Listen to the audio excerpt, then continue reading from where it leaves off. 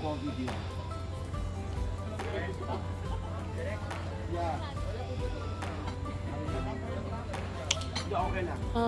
everyone, I am on the set. This is my set. Quick look. I'm on the beach.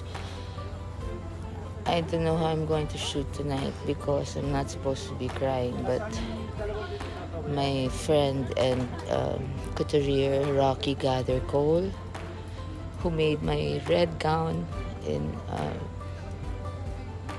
my 40th year, passed away about 3 hours ago. My ate Angeli sent me a message, but I didn't know what to text back, so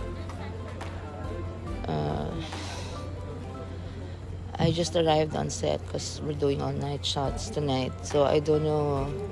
I just want to reach out to the family of Rocky and say I'm sending my condolences, and that Rocky, wherever you are, I love you, and my Sharonians appreciate you because Rocky was a super solid Sharonian, and we had so many plans, and I've been losing weight, so I know he was excited to do more clothes for me, but now he's gone, and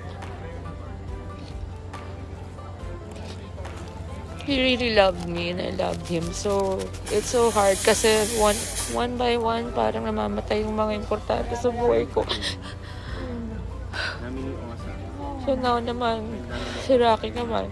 So just please pray for me. I have work to do. I need to be in. I'm not very strong now, right now. So please just say a prayer for me. If you all pray together. I love you, and I know you're all excited for this movie because I am also. It's really, really nice and funny.